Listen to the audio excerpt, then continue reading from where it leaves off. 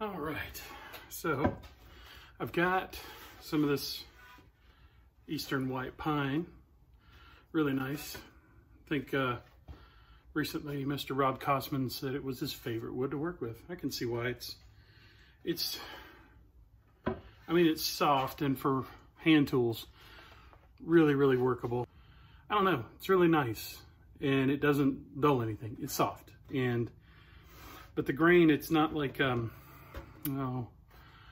Southern yellow pine, it's not like that where, it gets really hard and then really soft. So it's just good stuff. So anyway, what I'm doing with this today, my wife makes our wall art for our website. She uses, she makes wall art, and one that was ordered was one of the larger sizes that we offer. This is going to end up being, I think, 15 by 15. So I need to do a panel glue up. So that's what this is about. Some of the things I've learned with panel glue ups and just best practices that I use. I know there's a lot of videos out there about it, but that's okay.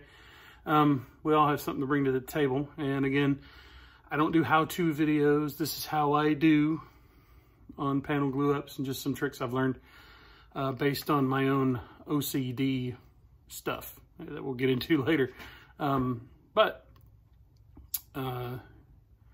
Yeah, so that's it. I'll cut 2 pieces at about 16 to give her clamping room on that machine right there, so she can get it clamped down and get it where she can make what she's got to make. She makes a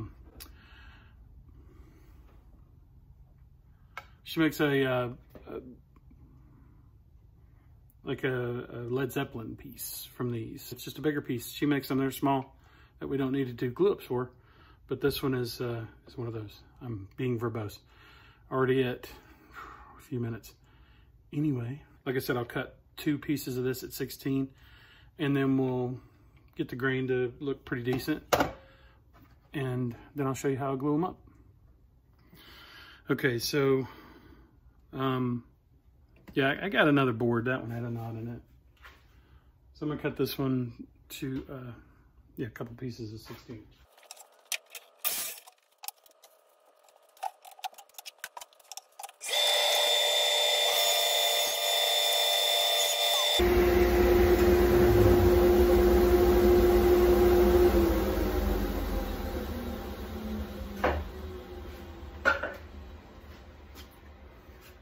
Okay, so with the camera. Okay, what I normally do with situations like this, see, I like that I've got really straight grain along the edges, and the cathedral's in the middle, and a typical board, right?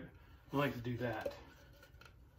So I can generally get a pretty good match, at least to one side here, because it's going to be like this hanging on the wall after it's cut out and carved. And then, after I clean these up. Now I got a bit of a nick here, so I may swing it down this way and look. And that's pretty good. I like that too.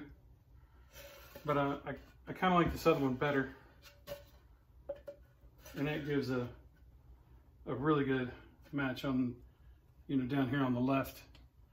And then on the right, I'll just have to clean that edge up a little bit. Now I'll run these through the drum sander when it's all said and done.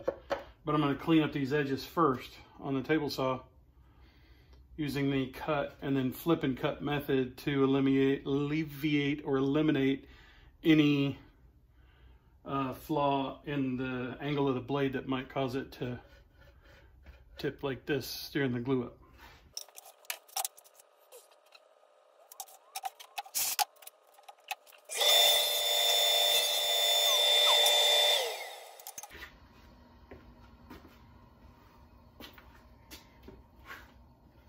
That's pretty good. We got some daylight through there, but that's okay. We'll clamp that up. And of course the wood's going to swell a little bit. But as far as the grain goes, that's really good. I like the way that came out. And looking on here, you can't even see. Can I get some light to get a little bit of light? Ooh, ooh, boop, boop. All right. Okay. So gonna set this down so you can see. Hopefully it's the right angle.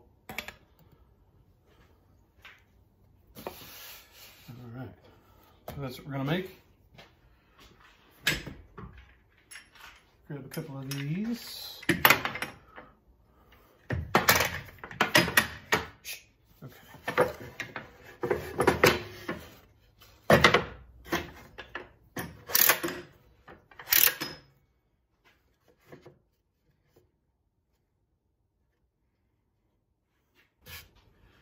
Okay, now this wood is really flat, so I don't have a lot to worry about for keeping it. I like to get one side super duper flush and then clamp this down a little bit at a time. And thankfully this is so flat, I'm not going to need to call this in any way. It's gonna, man, yeah, look at that.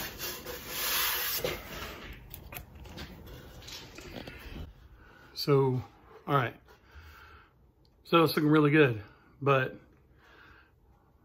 why would you clamp it without any glue, you ask?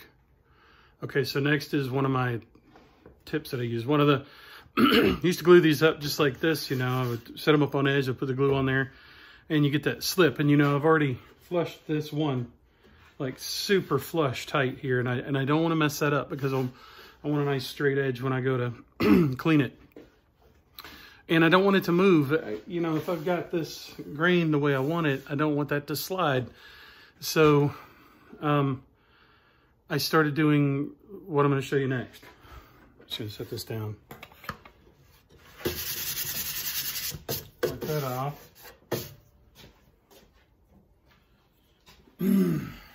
Put off. It's the most versatile tool in the shop. Just put a little bit of this right there on that. Just painter's tape. And I'll stick it really good. Like that. This does two things. It keeps it from slipping this way when you press the glue together and you start applying clamp pressure.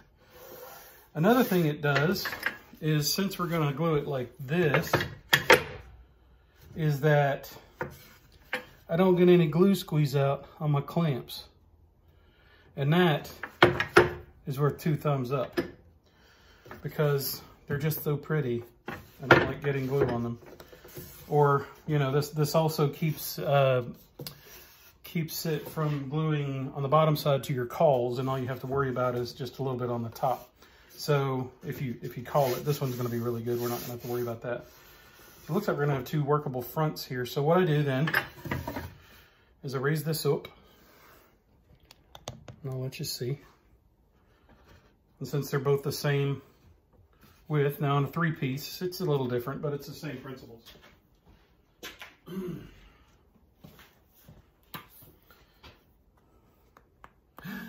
Ooh, picking the booger off. I think this glue is expired. Anyway, so what I do, and you can make this out, you can zoom in if you want. I just put a bead right there and let the edge wipe it off. So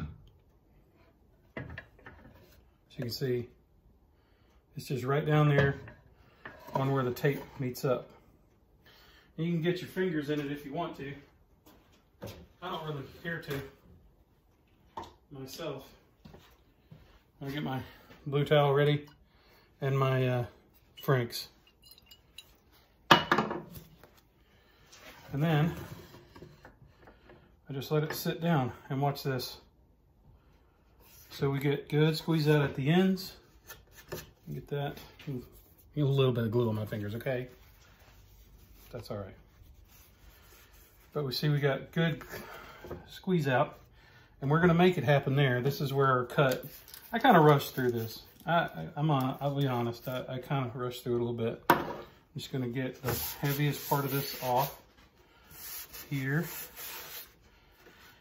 And if we push that down, you see, I get good squeeze out.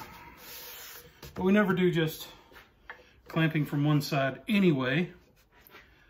So I'm gonna crank that down, and look, it's already happening in the middle. Level that up and see if we can get any slide. Look how flesh that is. Wipe it down again. Got a little bit of take that off and that. We don't want any Got about there. Wipe it again. Grab a third. Bring that taut. Push it down. This is call and center clamp. Done. And wiping it before I put this on keeps the glue off of this guy. And there you go. And that's going to be 16 by 16. And that's how you do it. In a couple hours, it'll be ready to use. There's the clock. A few hours later, there's the board. So I just want to see if, see what it looks like. We take the clamps and the tape off and see how it went. All right, so here's our line now. And I wanted to show what's under the tape. And you can more clearly now see the bulge that happens under the tape. Just going to peel this off, just really to show that we do get squeeze out on both sides. And you can see it really well there, and even finer here and all the way. You can feel it where you can't see it. Choice looks like it's super flat. No tippy. Very nice. So that's it. Just the tips I wanted to share with my glue up techniques. Add those tips to your toolbox, and I hope that helps for you. If there's anything there that you can use, any suggestions, yeah, I'd love them. That's really it. So thanks for your time, and have a great day.